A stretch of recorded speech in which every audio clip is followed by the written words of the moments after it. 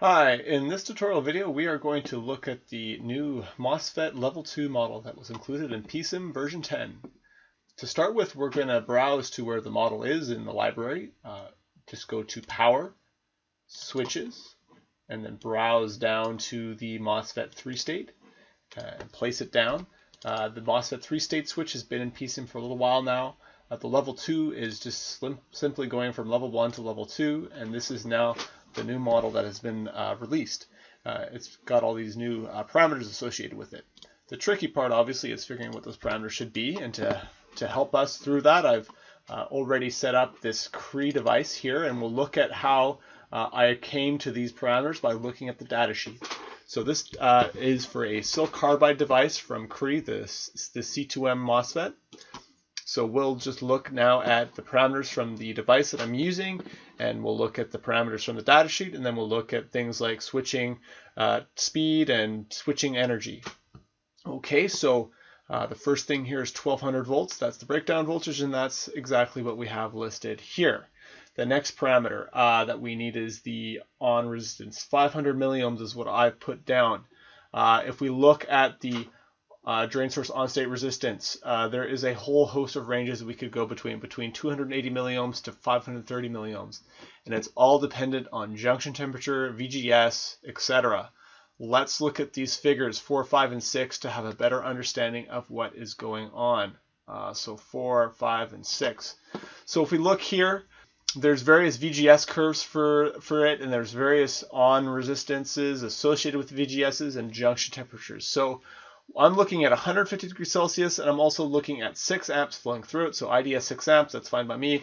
And I've got VGS set up at 20 volts. So we're going to look at this bottom curve here, and around 150, so 500 milliohms looks like a pretty safe value for me to put in. So if we look here, 500 milliohms versus 500 milliohms over here, that looks like a pretty safe value.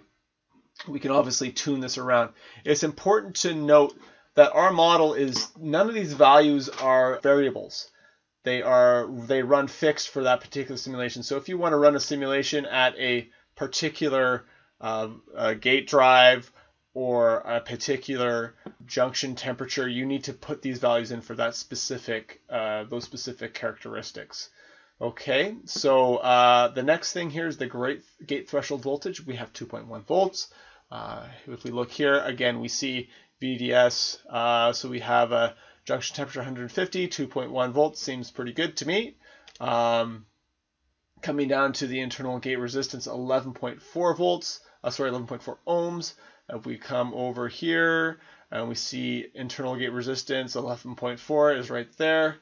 Transconductance 2.4, transconductance 2.4. Capacitances, okay, so the capacitances, these are the most variable parts of the device, really. So, and it's important to note in the data sheet here, they list input, output, and reverse transfer capacitance. So I have a capacitance here, CGS, of 258 picoohms, and that is related to the input capacitance by subtracting the reverse transfer capacitance. So if we wanted to go off the datasheet values, I would have a 256 put in here, which would be 259 minus 3. Output capacitance, COSS, is compared to the CDS.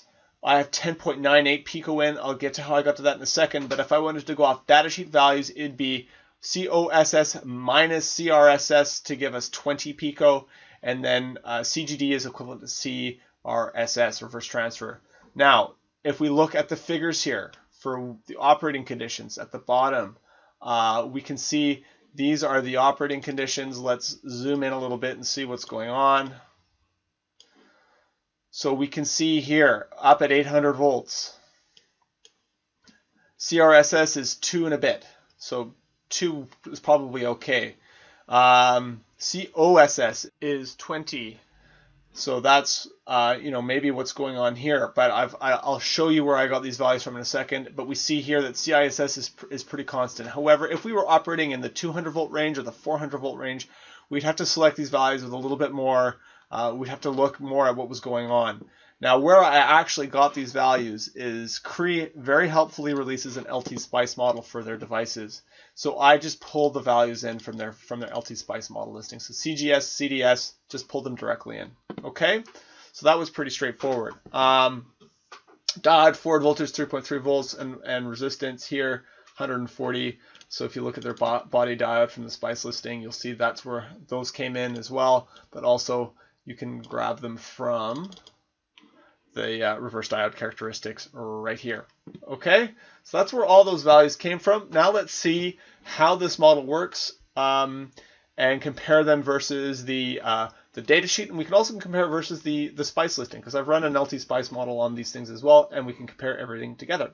Okay, so here are the switching results. Let's zoom in here at the on transition. Let's just zoom in again. So here's our on transition.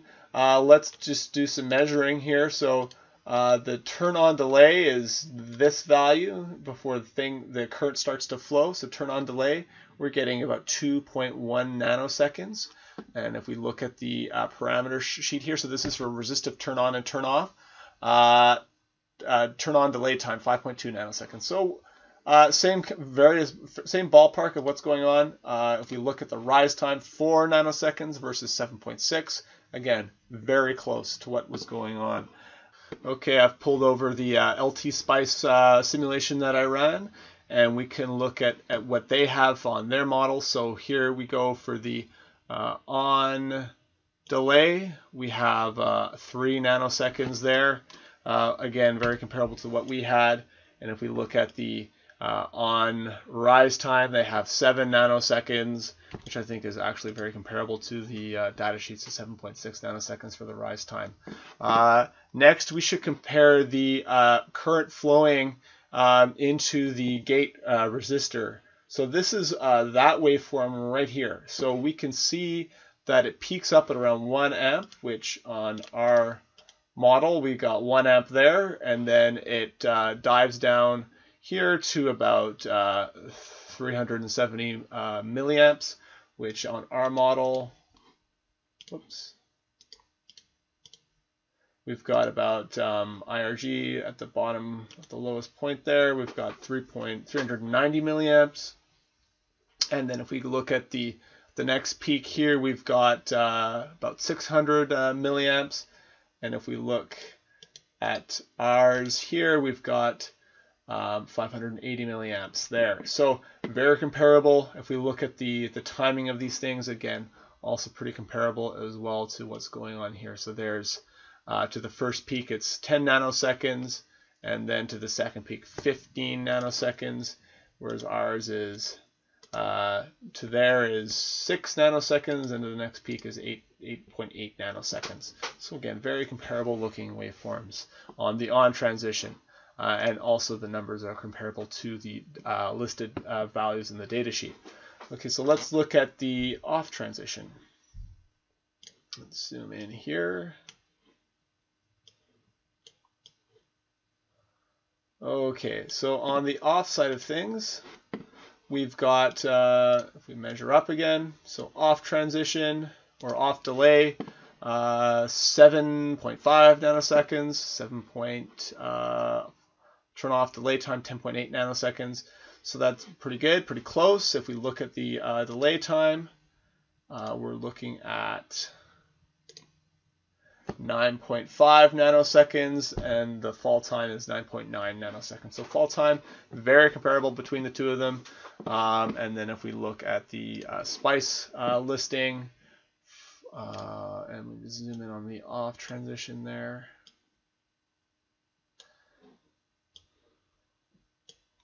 So again, we've got very comparable waveforms on the gate current.